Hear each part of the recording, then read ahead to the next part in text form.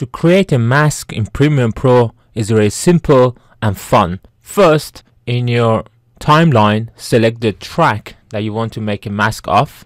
So if you hold the Control or Command key and scroll up, then you can select the image that you want to mask. Then you need to go to the Effect Controls. Then you need to click on Opacity. And now we have three different options to draw a mask.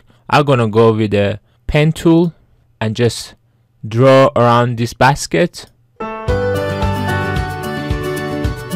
So as soon as you finish drawing the mask, you can see it just shows the masked object.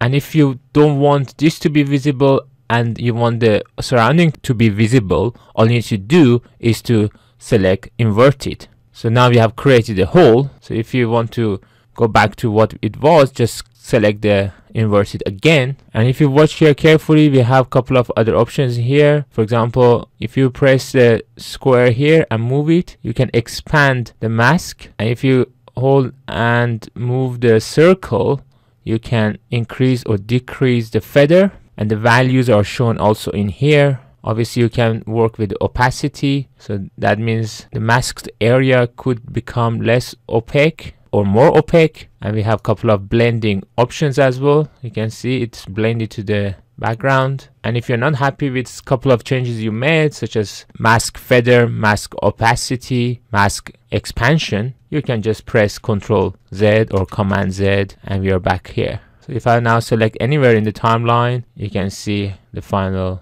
work. I hope this video was useful. If it was, please don't forget to watch my other videos on my left and to subscribe to support my channel.